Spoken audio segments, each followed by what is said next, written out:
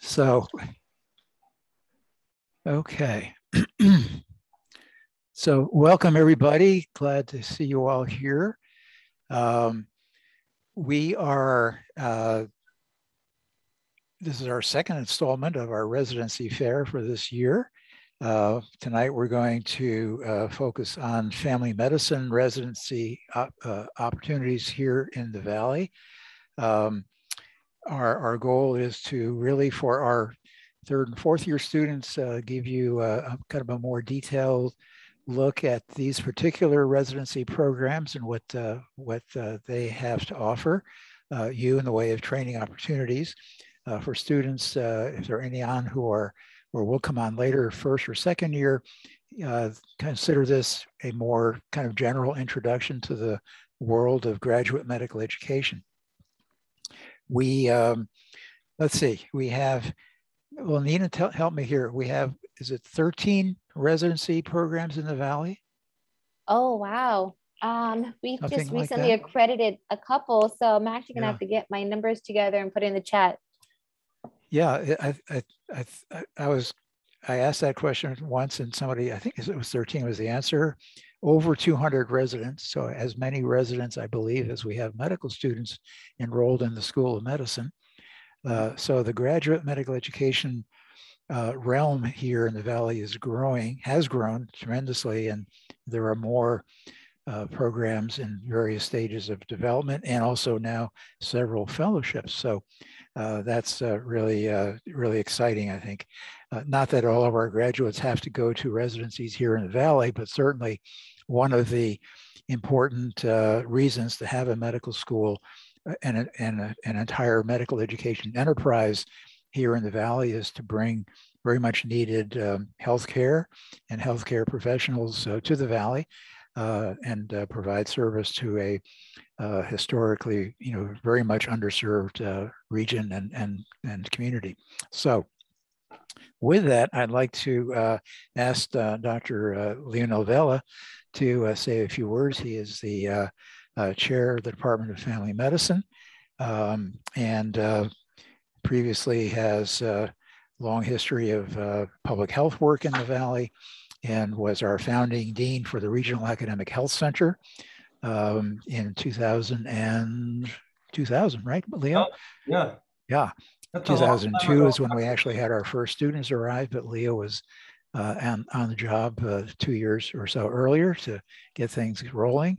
And certainly, of course, had a tremendous role to play in the gathering of resources to make our medical school come alive. So, Dr. Vela.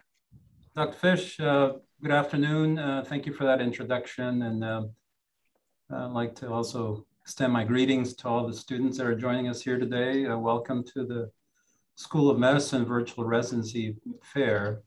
As Dr. Fish mentioned, I'm Dr. Leo Vela. I'm so a lot of people here in the School of Medicine wear different hats. I'm the Senior Associate Dean for Educational Resources, and also, as you heard, the chair of the Department of Family Medicine, and also currently interim chair of the Department of Population Health and Biostatistics.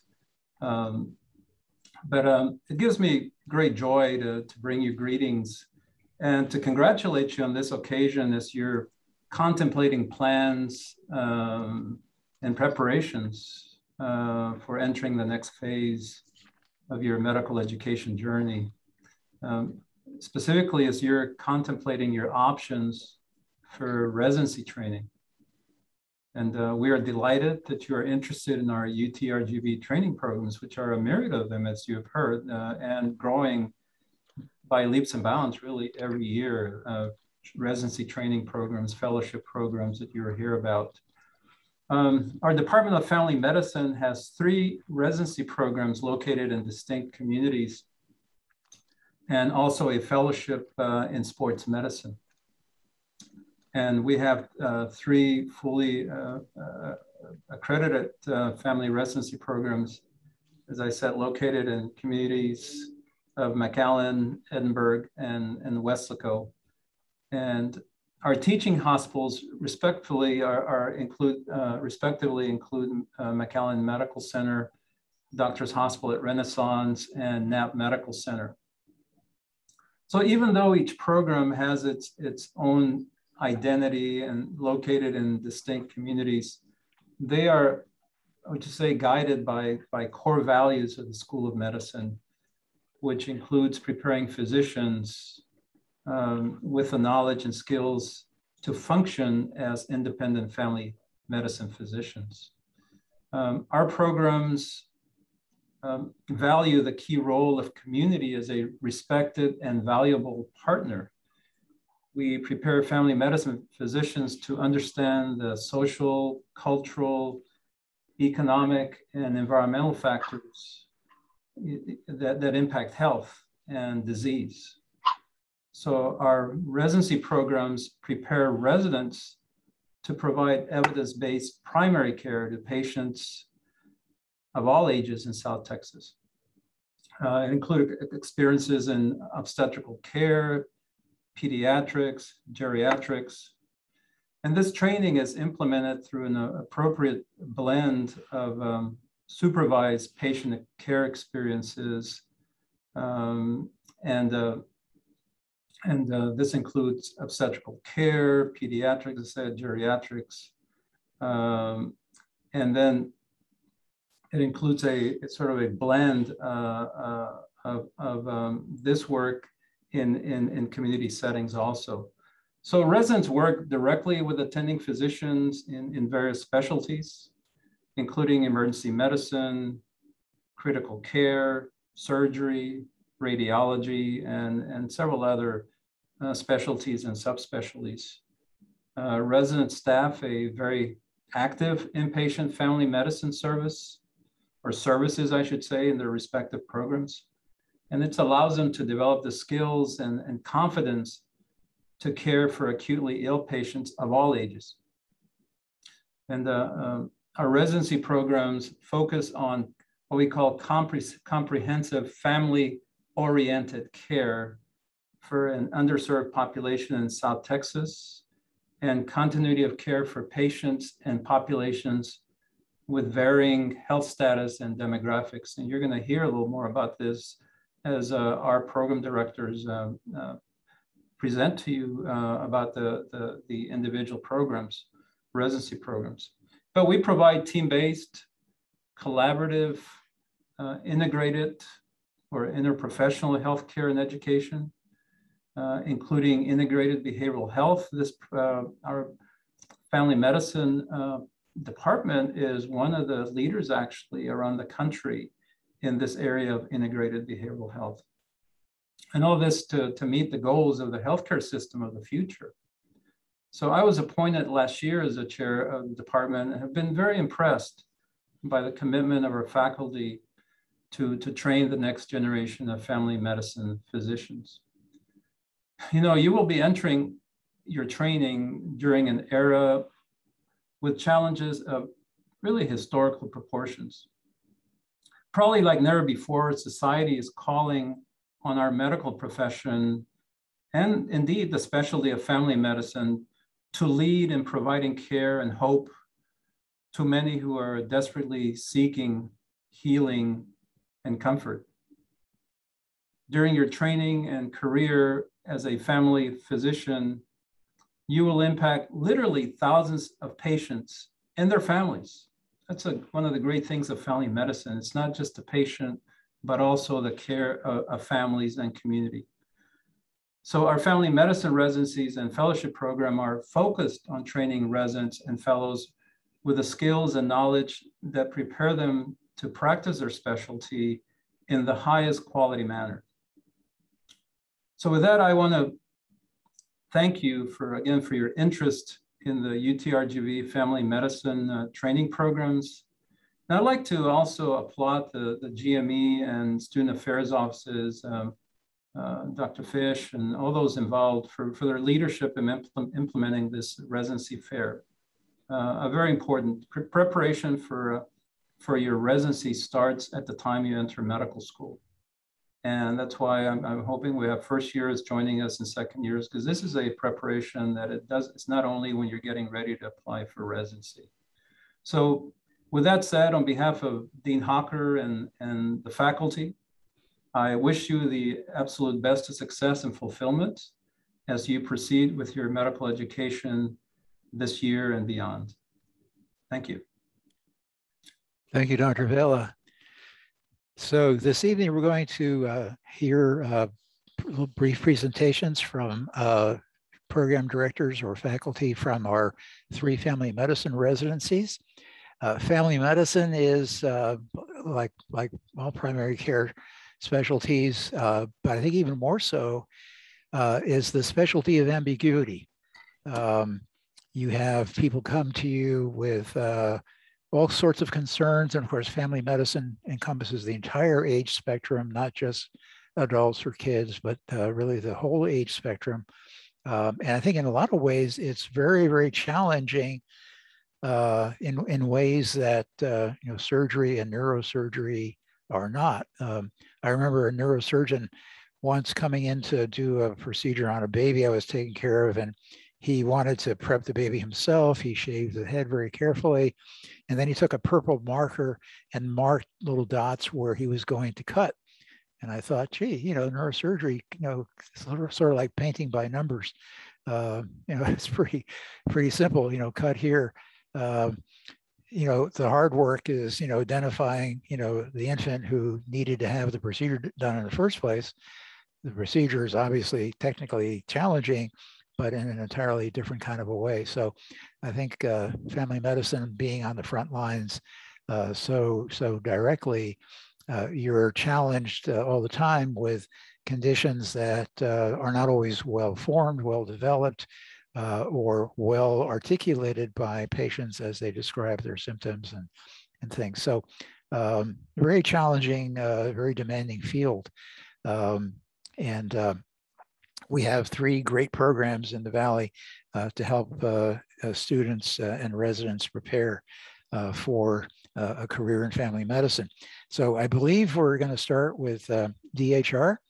Dr. Lizette Cepeda is here from the DHR residency faculty. Thank you for being here, Dr. Cepeda. DHR family medicine began right around the time the medical school started. So you're about what, 4 or 5 years old?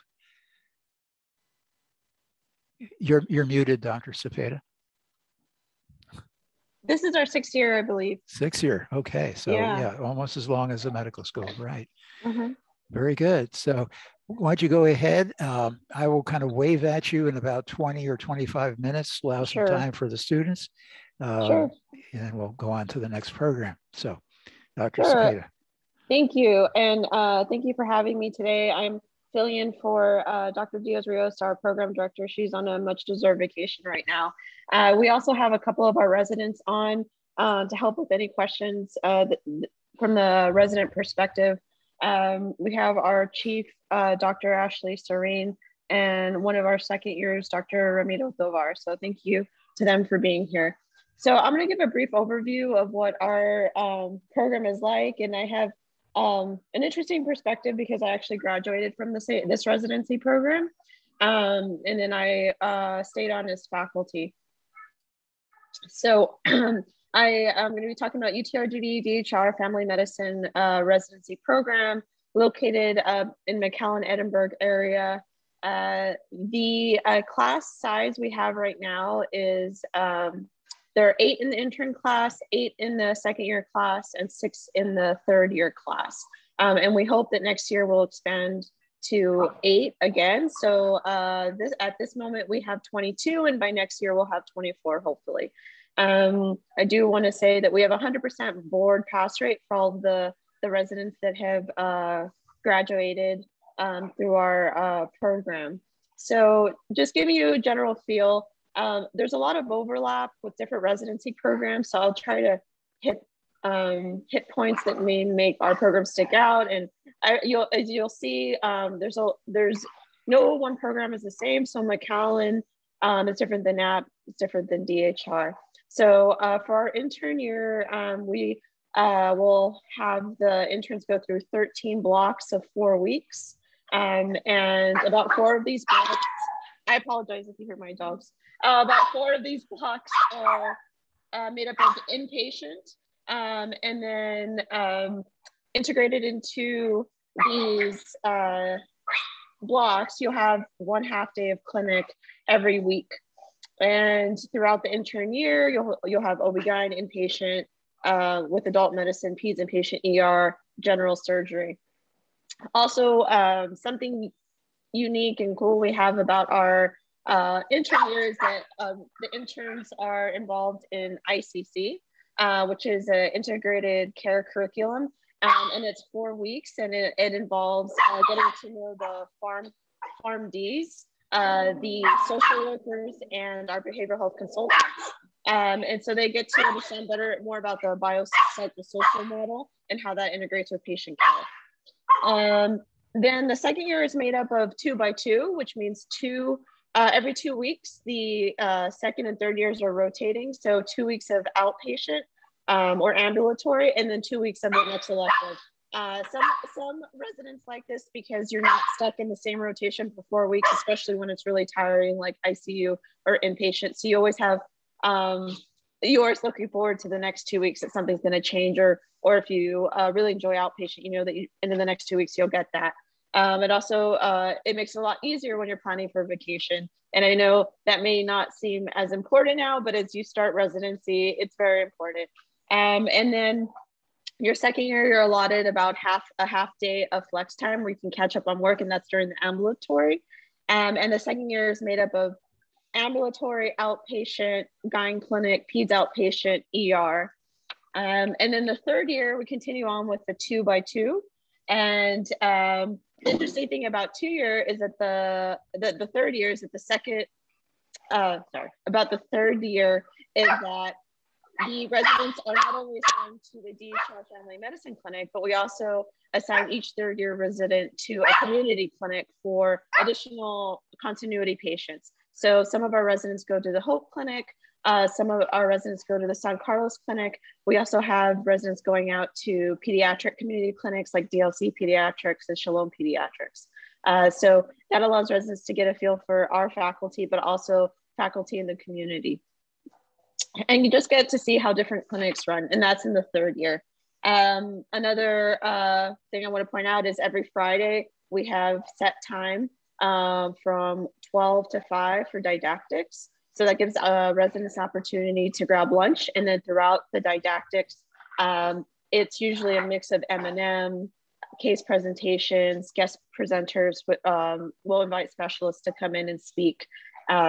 And then every 5th Friday, which happens every 3 or 4 months, it's a wellness half day. So the residents get to plan an activity together. It was a little challenging during COVID since we had to do the social distancing, but still important to us to keep the wellness involved. And then 2 more things I wanted to note off before I let the residents answer any questions as well, is that we also have a sports medicine curriculum that's longitudinal. We do have a sports medicine fellowship. They graduated, I believe, their 2nd class already, so they have the 3rd class now. So the residents get the opportunity to work with these sports medicine attendings and also with the sports medicine fellows. And our residents are assigned football teams to high school football teams in the area to be the sports doc and attend the Friday football games. So that's something that they tend to enjoy.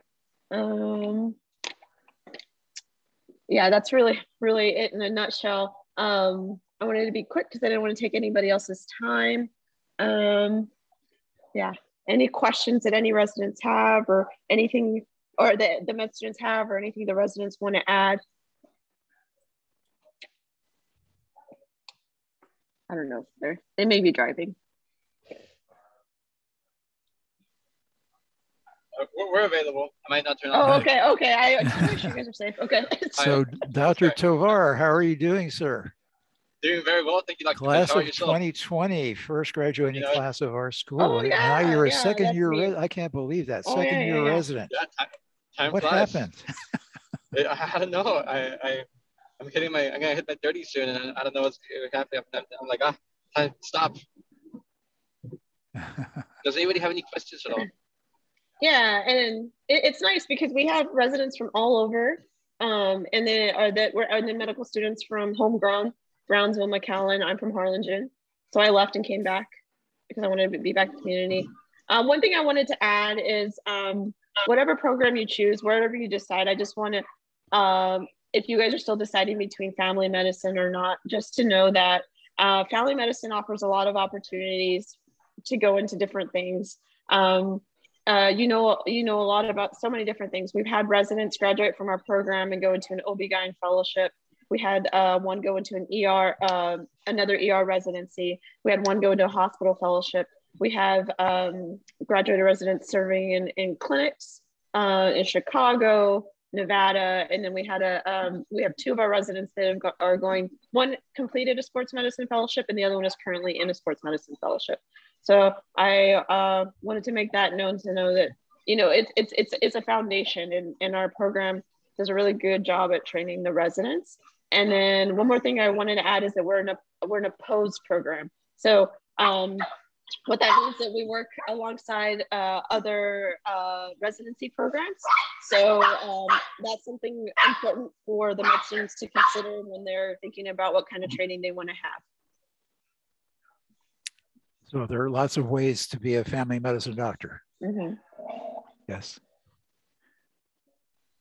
I also want to bring up the point that even though we are in a POST program, initially, at least as a medical student, as I was going in, I wondered on the pros and cons of opposed versus unopposed.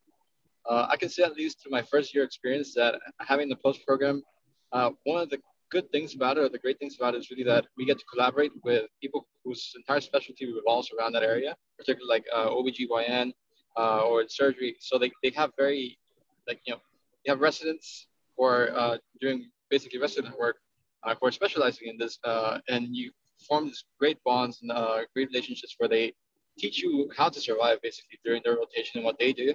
And you start networking already. They're going to be a future colleague. So I particularly like that aspect of the POST program.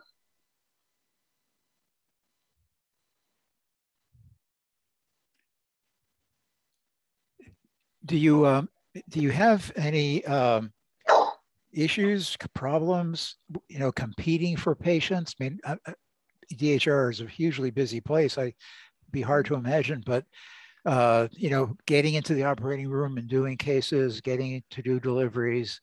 Are you competing with like the OB program or medicine program or surgery program?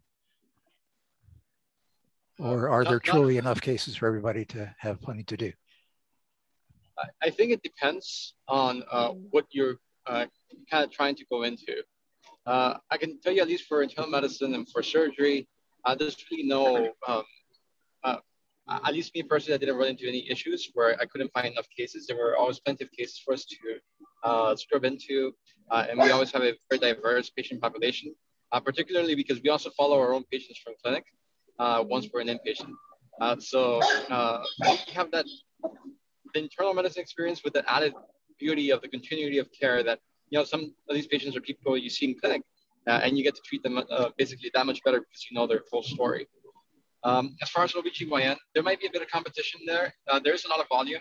COVID did make it a little difficult, but as I understand, pre-COVID, it was very easy to get all your numbers. I would still probably recommend, if you're planning on doing family medicine, you'll probably be interested in doing a fellowship afterwards on OB if that's something that you're interested in.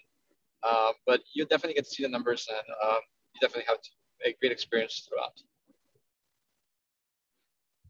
Very good. Thank you. Hi there. I had a question. My name is Oscar Gonzalez, not Logan. Sorry, that's my stepson. I couldn't change it on the thing. Sorry. I had a question. You hit on it a little bit, but my question was going to be, being an opposed program or unopposed program, how does COVID affect those types of programs, or a possible another, I don't know, issue with COVID again? Ashley, I'm not sure if you want to take this one, or do you want to take this one? Sure. Hi, I'm Ashley Serene. I'm a third year in the program. I'm also one of the chief residents. Yeah, no, that's a good question. So, I mean, I completely agree with what Dr. Tovar was saying. With COVID specifically, I mean, in my experience, I don't think it's necessarily affected like patient volume especially in regards to maybe like competing with other residents. If anything, I would say, at least in our clinics, we actually are probably seeing more patients because of the concerns of COVID and like COVID rule outs and things like that. So personally, I don't think it's necessarily affected it, especially in like the opposed sense.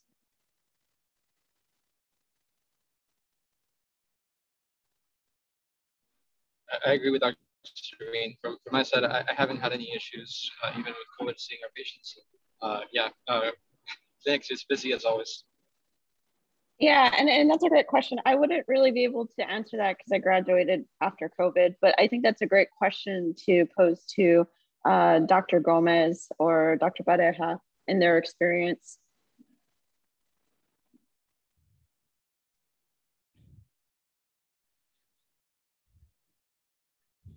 I had a second question if no one else has a question. About the curriculum. I was looking around at different curriculums for family medicine, and I see some programs sort of dive you into, let's say, like emergency medicine or ICU right away, and then other programs have that in a second year curriculum. Is there I don't know, a benefit for one versus another, or does it not matter? So our program specifically, we do ER in the first year. It tends to be the second half of the first year. So once you've kind of had a little bit more experience, and then ICU, we only do it for 2 weeks in the second year. So I feel like I personally like that because I didn't have a lot of ICU experience. So it was nice to kind of get all the first year experience and get more comfortable with wards and things like that. And then to feel like that I could go kind of a high, one step further into ICU and not be like as lost. And then ER, I mean, ER is always a great experience. So we do that for 4 weeks in first year. And then in second year, we do 2 weeks. And then you're welcome to always do electives and things like that. And then in third year too, we do pediatric ER. So we started doing about 2 shifts a month. You go in the afternoons. And basically you just see any pediatric patient that comes in. So that also helps us get our numbers and our experience and everything.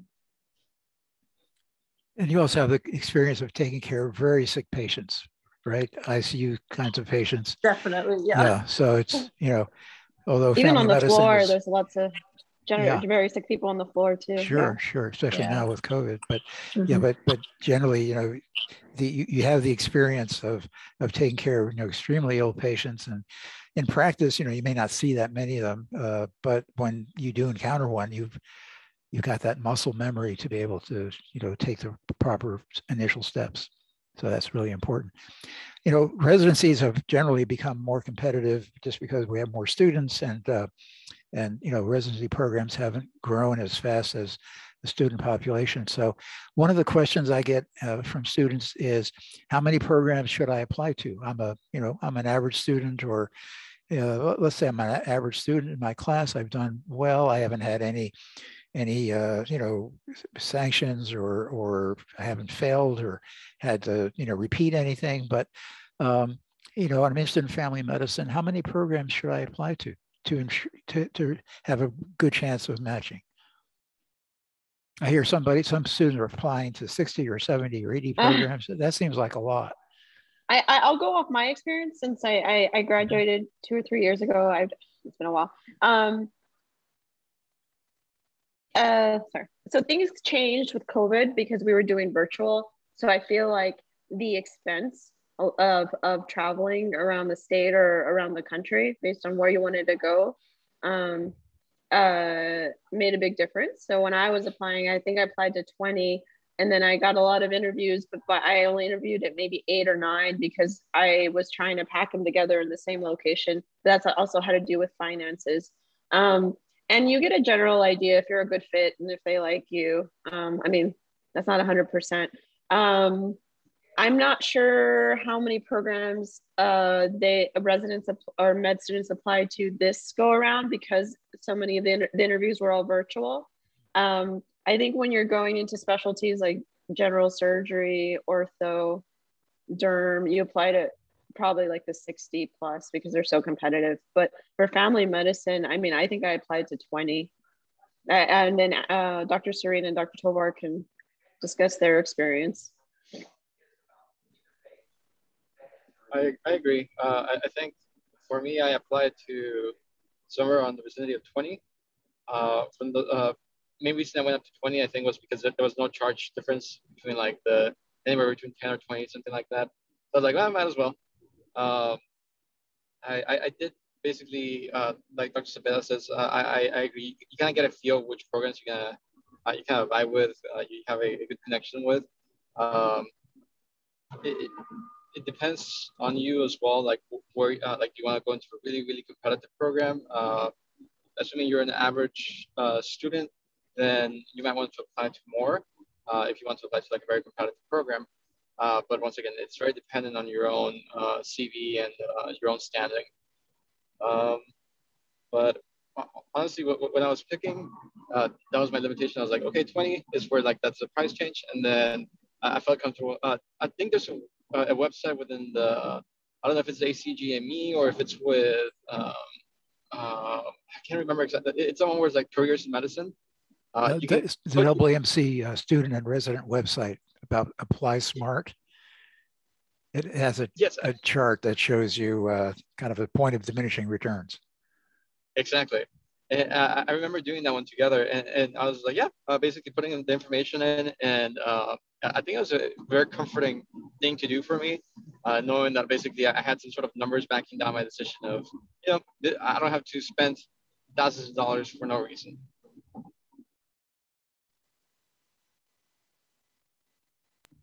have another question. Does graduating from UTRGV have any pull on our application? I got you, homie.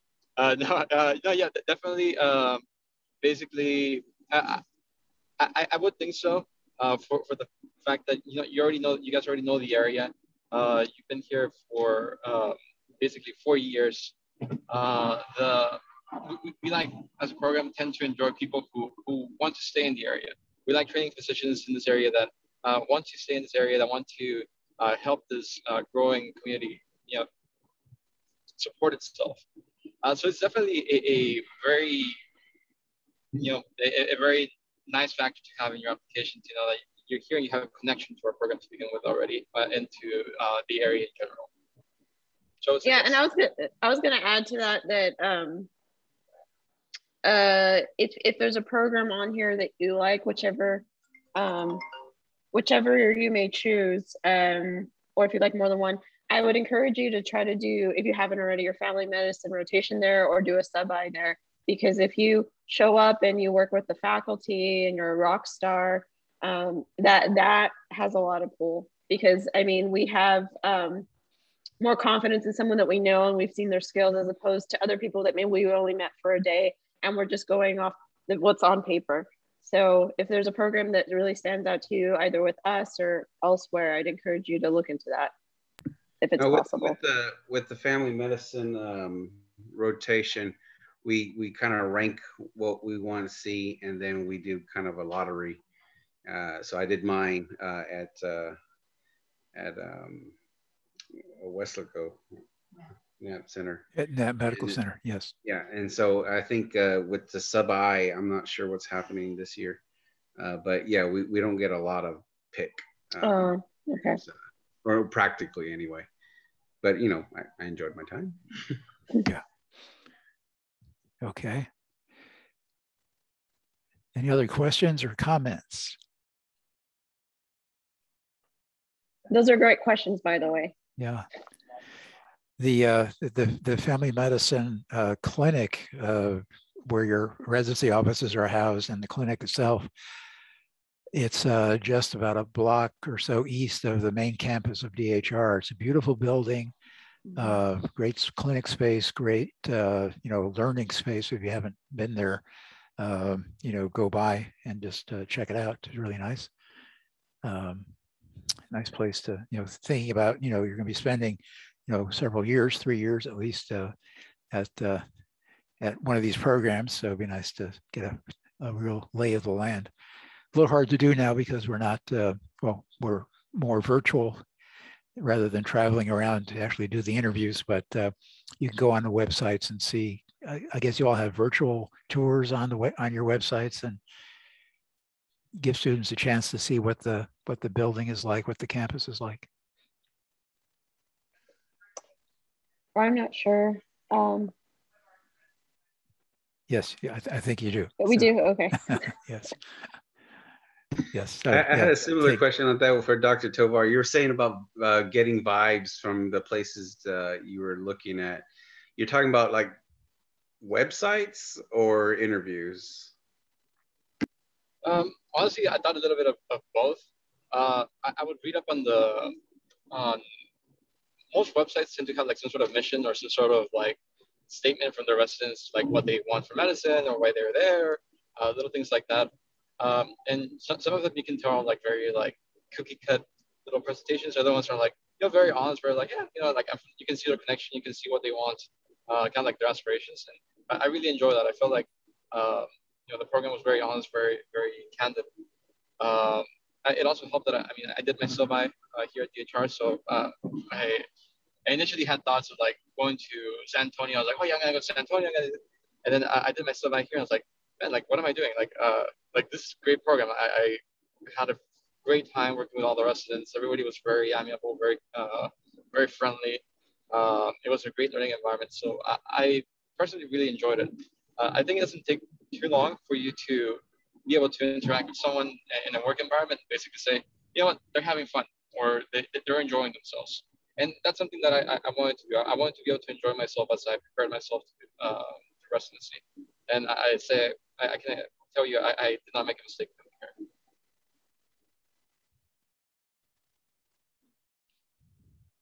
Thank you. Nice comments. Very helpful. Final questions, comments?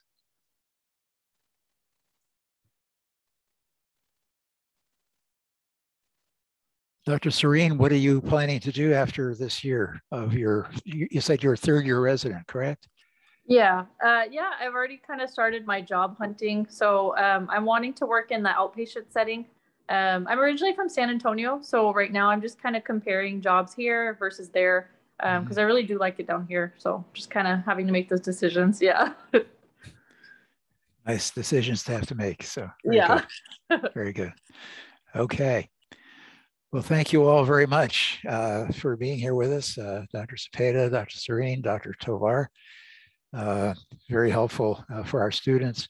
I think, well, Nina has your contact information. So, any of our students want to follow up with some additional conversation. If you contact Nina Barrientos, I'm sure she'll be able to connect you to the right person. Okay. So very good. Thank you very much. Thank you. Let's go. Contact us at any time. Okay. Thank you, Raya. Let's go ahead and move on to the family medicine residency at Knapp Medical Center. This is the newest of the three, I believe, of our family medicine residencies. And I think we have Dr. Omar Ahmad here with us and Dr. Carolina Gomez. Welcome, both of you. Thank you for being here. Good evening. Thank you so much. I'll share my screen here so I can show my presentation. Yes, there you go. Okay, very good. So good evening, everybody. My name is Omar Ahmed. I'm a PGY2 family medicine resident at Knapp Family Medicine Program in Weslaco. So a little bit about the area. Of course, some of you are quite familiar, but the Rio Grande Valley area encompasses about 1.3 million people. 4 counties, majority are Hispanic, a lot of bilinguals, and there's ecotourism, citrus, grapefruit, sugarcane, cotton, a lot of travel through the Mexico border, and of course, South Padre Island. And our area, our clinic is right here in the Weslaco Mercedes Junction. The clinic is actually in Mercedes, Texas. And Knapp Medical Center is right here in Weslaco. Weslaco is population about 40,000. It's mostly agricultural, rural communities. The largest employers are Knapp Medical Center and the school districts of Weslaco and Mercedes. And of course, our program is a university-based family medicine program. Now, Knapp Medical Center, this is where we do the majority of our core rotations, basically inpatient service. We do 4 months of inpatient, our intern year, 3 months our second year, and 2 months our third year. We get a great deal of inpatient exposure. This hospital opened in 1962 with 100 beds. It's 227 bed hospital, level 3 trauma center. And it's a great exposure to inpatient service. We get a lot of people coming from Mexico. We get people going to Mexico for traveling for health purposes. And whether we like it or not, they're getting medications from Mexico as well. So we see a lot of pathology in this hospital, a lot of unique cases in this hospital. And this is our clinic, not too far from the hospital, a few miles away. It was built in 2017 or opened in 2017. And 18 exam rooms, about 13,000 square feet. And we offer care from newborn all the way to geriatrics. Here's an aerial view of our clinic here. You can actually see the nursing home, which is right behind us. And that nursing home is called the Mid-Valley Nursing and Rehabilitation. It offers skilled nursing and short-term care, long-term care, rehabilitation, and support services. And we're very lucky to have this nursing home right behind our clinic. We're able to walk there and see patients, work with physical therapists, and learn quite a great deal from these patients. This is a picture of that nursing facility and rehabilitation facility. And our clinic is right to the left side here. And you can see Expressway 2 right here in the background. All the way in the far background is Knapp Medical Center there. So our program, as you can see, our yearly applicants has substantially increased over the years. Last year, we had over 2,000 applicants. We're happy to say that our board passing rate is 100%.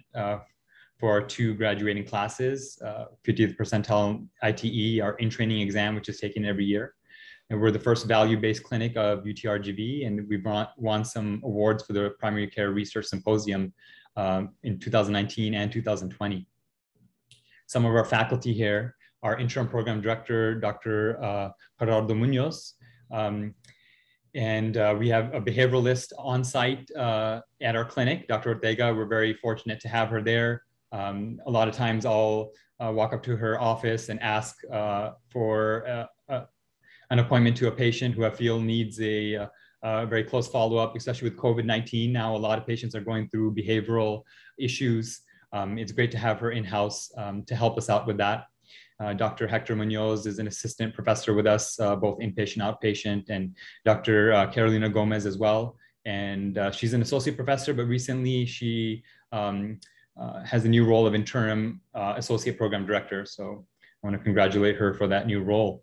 And Dr. Perez is a sports medicine attending. We do our sports medicine rotation with him. We also do hands-on training with him. A few weeks ago, we had a splinting and casting workshop right in our clinic. It was a great opportunity to learn and get some hands-on experience. Dr. Manusov, we've worked with in the clinic and inpatient as well. He does a lot of genetics research. He oftentimes invites us to opportunities to volunteer. Recently, we volunteered at a sports physical assignment in Mission. Dr. Sandoval, he works with several of the residencies programs here as clinical pharmacology professor. I love his teaching style. He came to the clinic just a few weeks ago, and we had a one-on-one lecture, and we learned quite a bit from his pharmacology lectures. So our mission, of course, is to provide excellent care for our patients, and we're really emphasizing the underserved and the border towns, and really that's what family medicine encompasses, that preventative care, giving care to the people who need it the most. So we want to develop the physician as a lifelong adult learner and educator, and we train physicians to not only treat patients here in the communities, but of course across Texas and across the nations, and to provide that compassionate care with whether you have abundant resources or limited resources. So a little bit about what some of our graduating residents have done. They've moved on to OB fellowships in Tennessee, hospitalist fellowships in Alabama, and family medicine. That's a great thing about family medicine is it really opens up the doors to a lot of different opportunities. You can go into urgent care, you can go purely outpatient, you can even go inpatient as well. You can do a mix of both. You can do an OB fellowship, and you can do sports medicine, geriatrics, which is something I'm interested in. So there's quite a bit of opportunity and to focus in family medicine. Some of our residents here, the top row here is the most recent graduating class. Here I am down here, I'm a PGY2. Unfortunately, I don't have the pictures of the interns yet. And I don't have a group picture of all of us because COVID restrictions. It was very difficult last year for us to even get together to do pictures. Even getting our individual pictures on our website was difficult. But thankfully, we're getting some personalized pictures and group pictures taken in a few weeks. ACGME rotations. So as you can see, we have an intro to family medicine. I think one of the medical students was asking about intros. And this is a great opportunity to ease into residency, shadowing other residents, seeing what they do day to day. And then from there, you can go into inpatient, ER, ICC, which is clinic, integrative care, OB, surgery, and pediatrics inpatient as well. And that's for your intern year. So our curriculum is, of course, going to meet those 6 HCGME competency requirements, professionalism, patient care, et cetera. And we really want to train fully competent and compassionate family medicine residents. And I want to emphasize that we really want to take care of the underserved, the minority, rural, and the geriatric populations. That's very, very important to us. So our block rotations are for hospital-based experiences. Our family medicine clinic is our home base, and we have the nursing home, as I mentioned. We do home visits as well. We do game coverages as well. So that's why we have sports medicine on staff.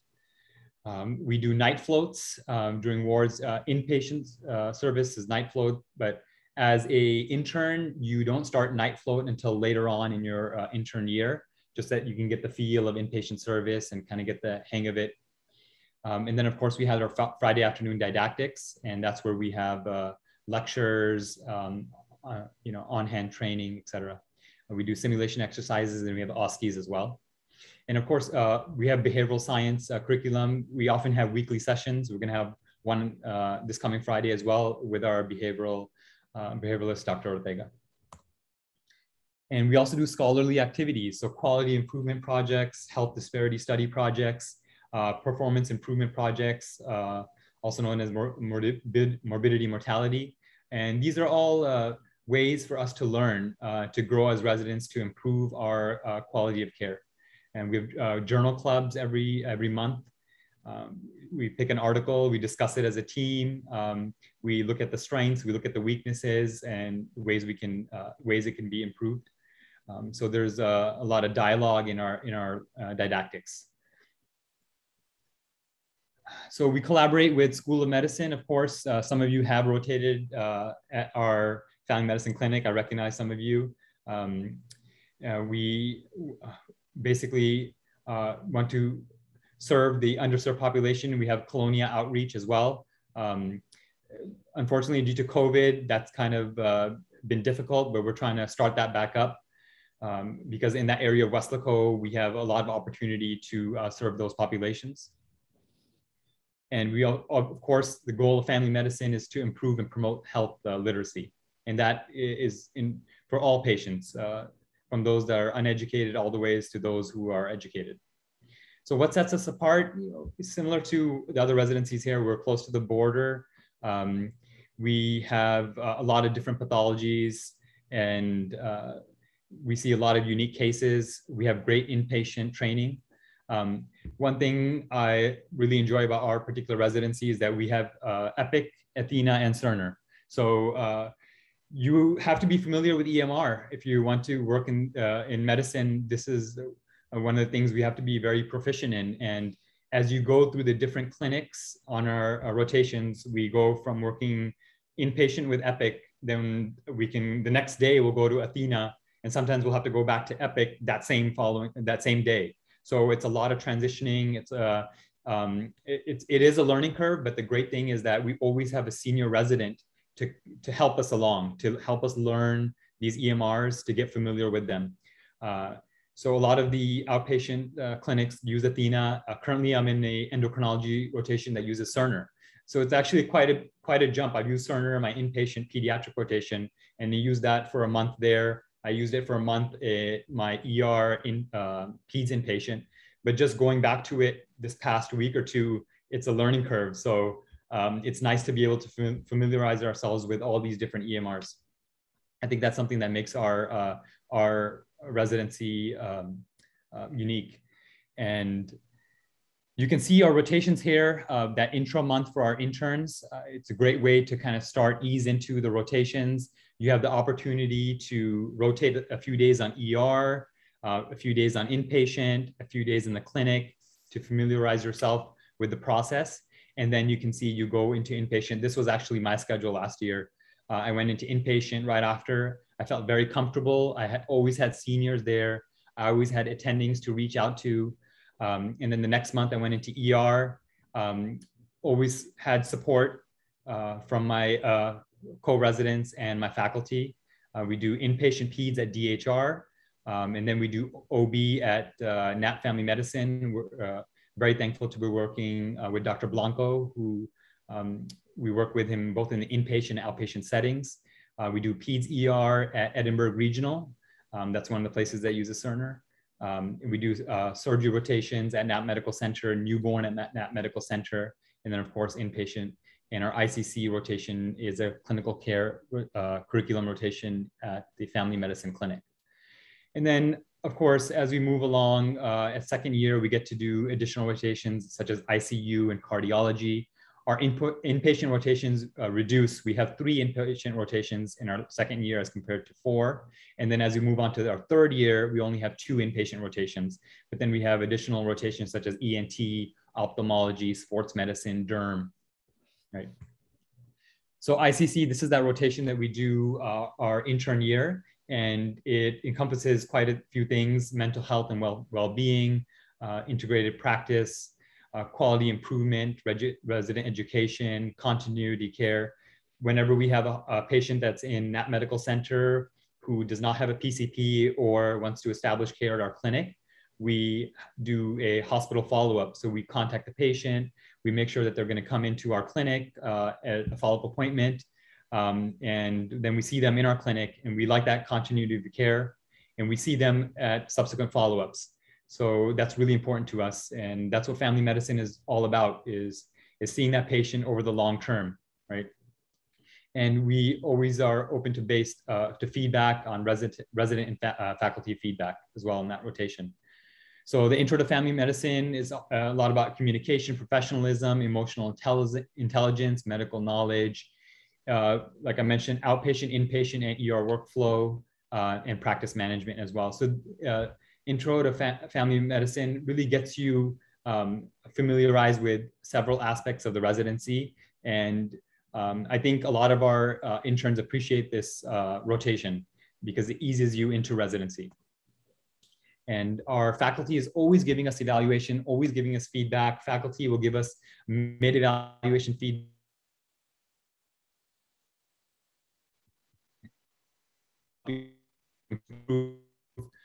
They look at your deficiency, things they're good at, things that they can improve on. So our faculty is always able to give that feedback to really maximize our success.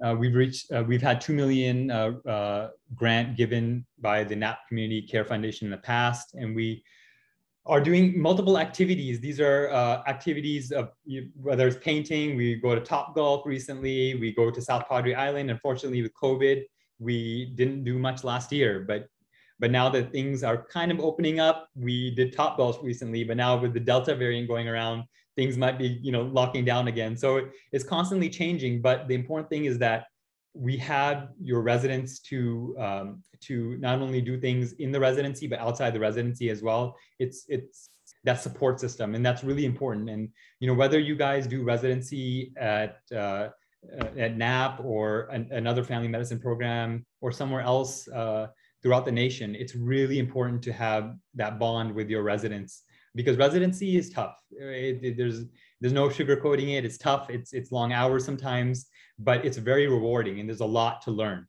So when you have people around you to support you, to do things with you, it really makes it fun. Here's a group picture. This is a few years old now, but hopefully we'll get an updated group picture soon. This was taken at our NAP Family Medicine clinic. And that's basically a quick overview of our NAP Family Medicine residency program. I want to thank you for your attention. If you guys have any questions, I have Dr. Gomez here with me. She's one of our faculty. We'll be happy to answer.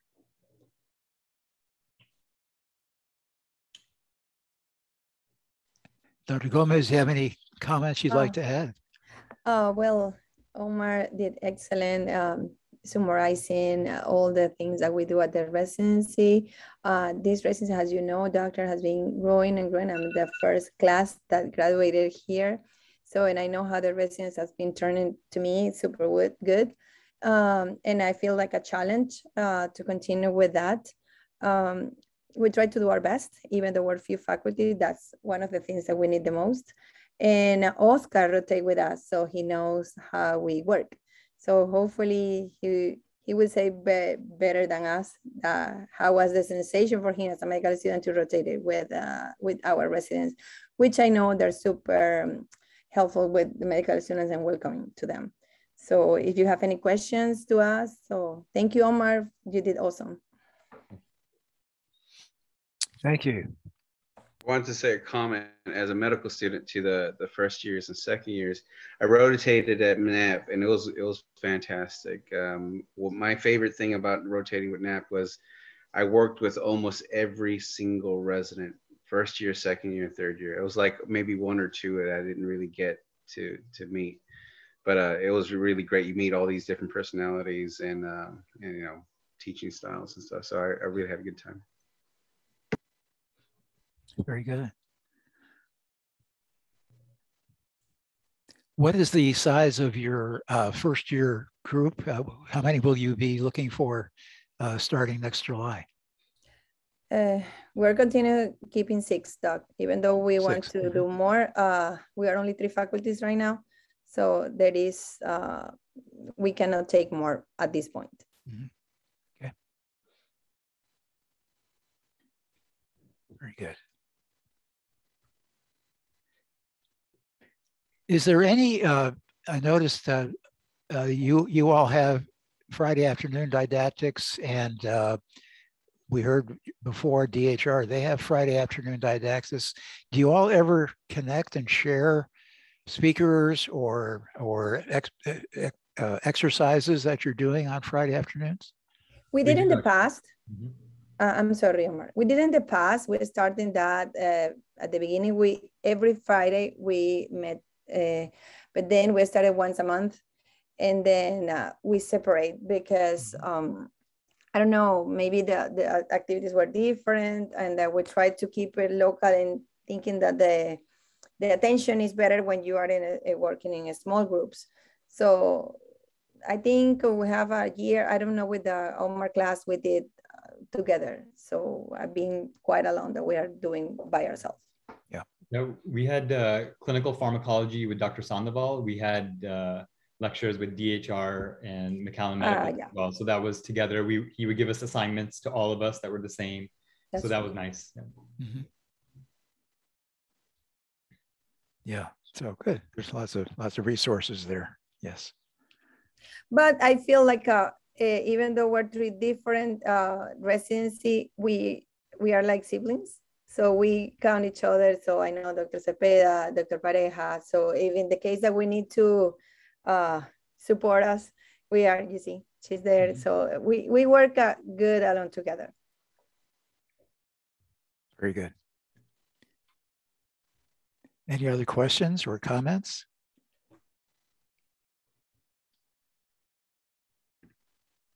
Okay. All right. Thank you So I very got much, a Dr. question, I guess, Gomez. about Yeah, Oscar. these valleys. How is it? I mean, I guess I'm asking just in case somebody else is too shy. How important is Spanish here in the Valley in residency? So a lot of patients are Spanish speaking, but a lot are also bilingual.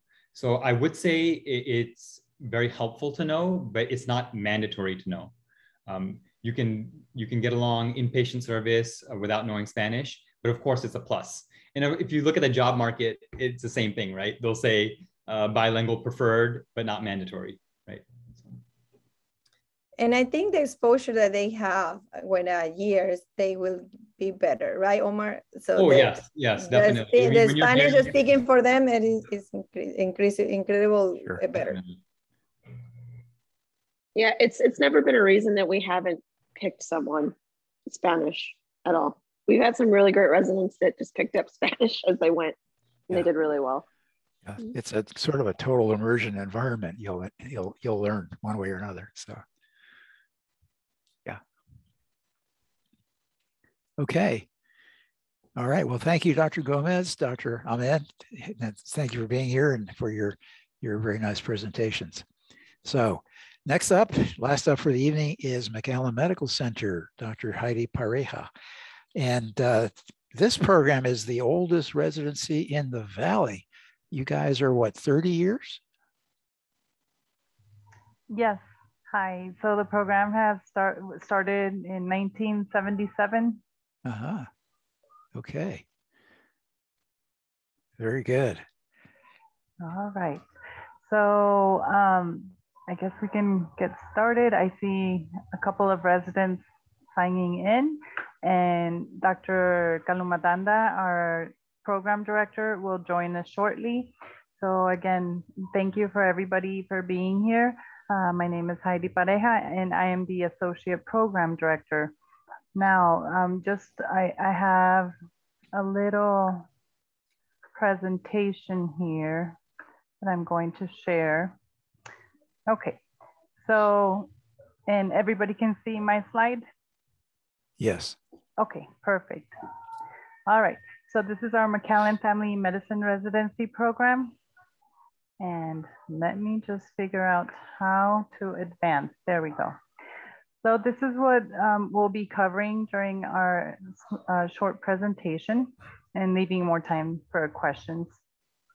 So as our other programs have already touched on, you know, the advantages of living in McAllen, it's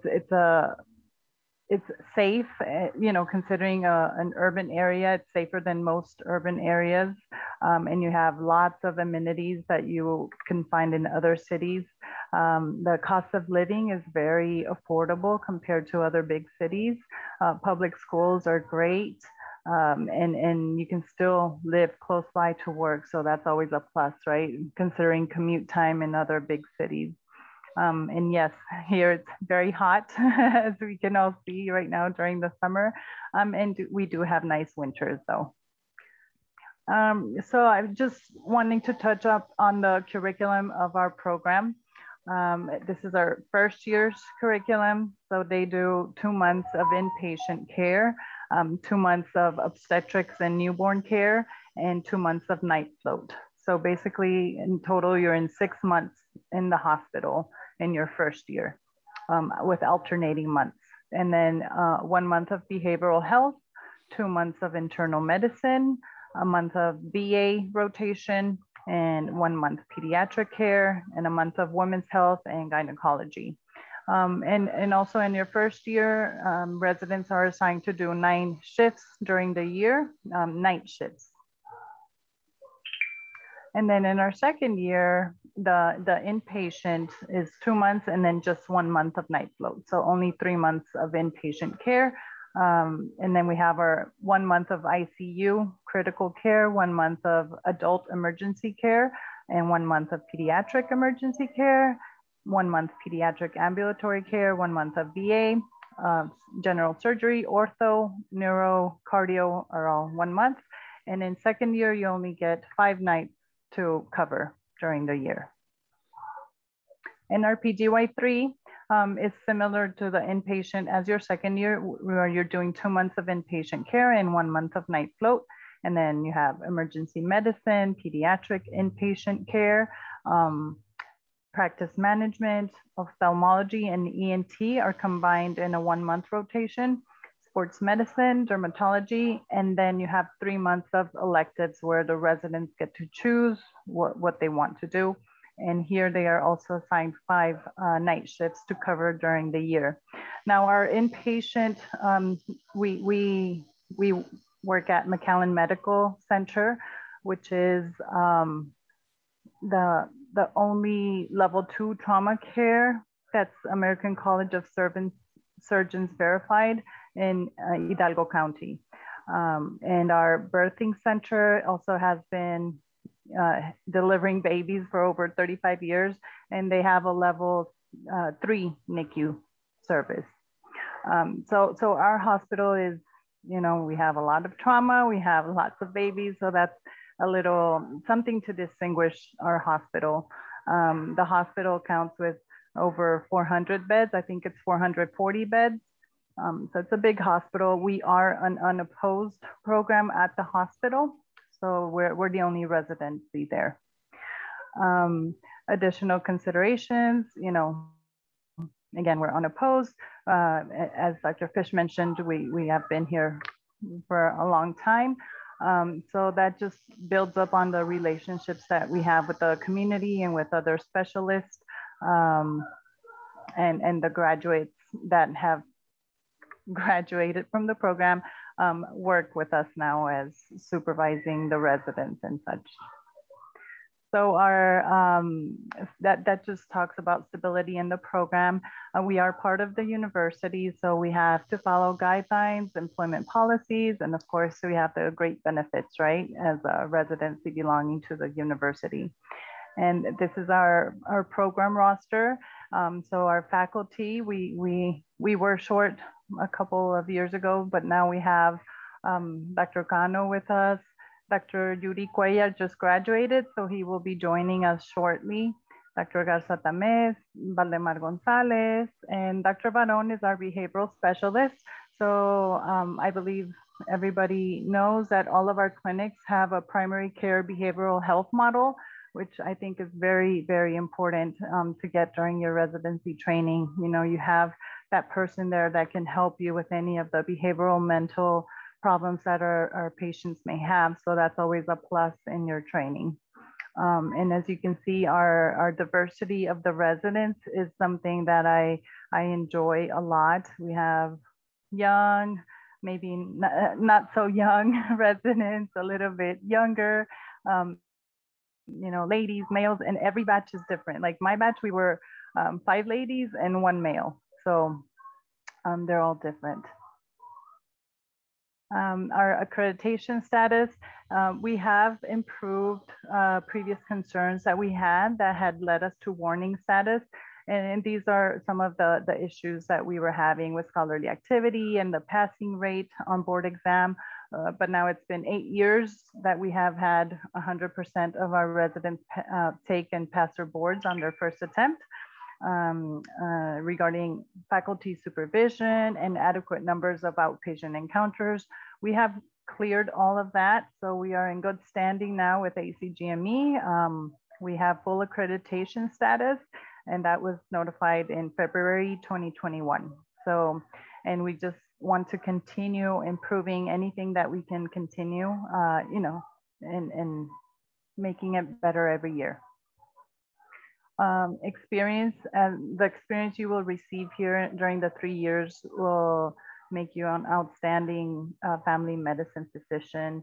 And our other programs have already touched on, you know, as a family medicine doctor, you can work in many, many type of practices, you know, family medicine with OB privileges, and it can be obstetrical, surgical OB or non-surgical. It just depends on if that's something that you're looking for. And but our program, you can have the numbers if that's something that you really want. A lot of our residents have also gone into hospitalists, or you can do clinic/hospital care, freestanding ER or practitioners. Our fellowships, our previous residents have done ER fellowship, dermatology fellowship, hospice fellowship as well.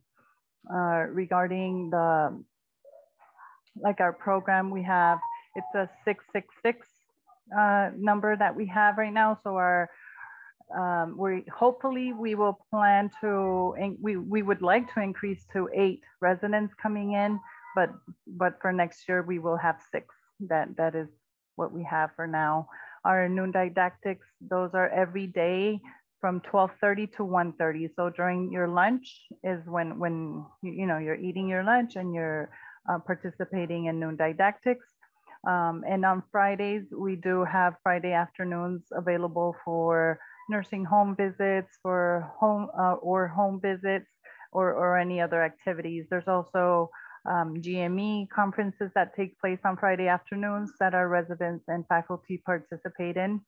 And I think one of the students asked, regarding COVID, something that changed, I think it's the same across all programs, is that we started doing telemedicine. So that's something that was implemented and our residents are doing very well. I think that's a bit about it. So it was just a short presentation. I don't know if Dr. Cal was able to join us. Or if anybody has. I'm here. Oh, okay, anything that you would like to add, Dr. Cal? No, it was very complete. I think you represented our program in its entirety. You mentioned all the most important features. It's a personal fit for us. We prefer to have a brilliant candidate, but the most important thing for us is that you work well and gel with our seniors and our staff and faculty, because that type of cohesive unit is the only thing that I've found that is makes for a successful program, and it empowers you as a resident to try to do better, because there's, we become part of your family. We are, as Dr. Pareja said, we've been here for over 40 years. We are the legacy program, and so far we remain unopposed. I think that in itself is a challenge, depending on how you look at it. As more and more hospitals discover that they want other specialties training in their programs, because it offers them a nice outlet for potential candidates that they can hire, as well as there's a financial part of sponsoring residencies that is part of their business models nowadays. We're one of the last bastions that are still left, that we're unopposed. And being unopposed, you as a resident get to throw yourself into every part of medicine, from the intake to the exit, whether it be a stable patient or a critical care patient or a surgical patient or an OB patient, or a newborn that's stable or a newborn that needs to go to the NICU. So it's unique in itself. I don't know how long that'll remain that way. As I said, DHR has so many residency programs. NAP used to be unopposed, and now they have 2. So it creates its own benefits, its pros, and it creates its own cons. And so far, I think I've enjoyed having an unopposed program, being the only unopposed program here so far. Be glad to answer any questions. And I believe you may have some of our residents on board that would be more candid with their experience. Dr. Fish, how are you? Yes, thank you. Very good, sir. Thank you for being here. Thank you, sir. Yeah, any of the residents like to make some comments, please?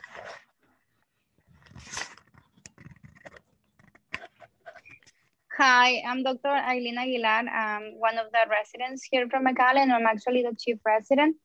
And to add to what Dr. Kahl and Dr. Pareja said, actually this program is great because of many things, right? But being an unopposed program has provided us a great experience. And I think we feel comfortable after being in this program to go to any field. As they say, we can work as hospitalists. If we really want, we don't have any OB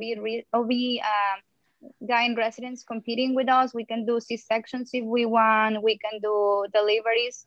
And we have consultants that supervise us for that. We have a lot of experience in the ER, in the inpatient, in the outpatient setting. So this program is really complete. And we also have here on the call two co-residents, Dr. Sarina Sillas and Dr. Juan Rodriguez, if they also want to add something.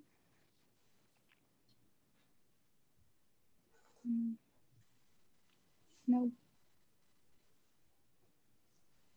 Well, we will be happy to take any questions. Okay, thank you. Questions from our students, comments? Well, hi, I'm Dr. Kano. I'm also I'm one of the newest attending from the residency program. So I want to tell you all that it's a great program. It's very important that we feel confident to be in any place and you want to work in. So I believe this program you will be confident enough to work in any environment, be hospital, inpatient, outpatient procedures. So it is a great hospital. If you're in a post, you have a lot of experience, all the specialties, all those very good, and yeah, it's a great opportunity. Thank you. Comments, questions, students?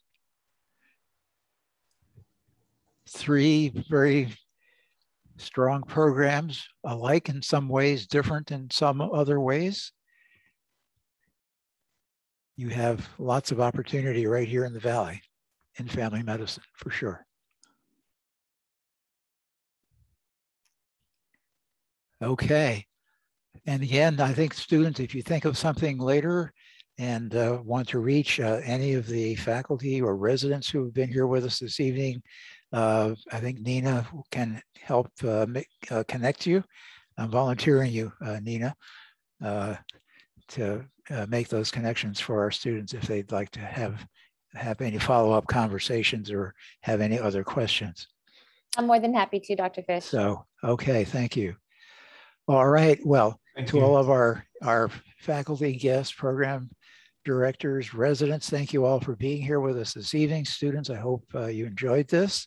Thank you, Nina and Melody, for organizing this.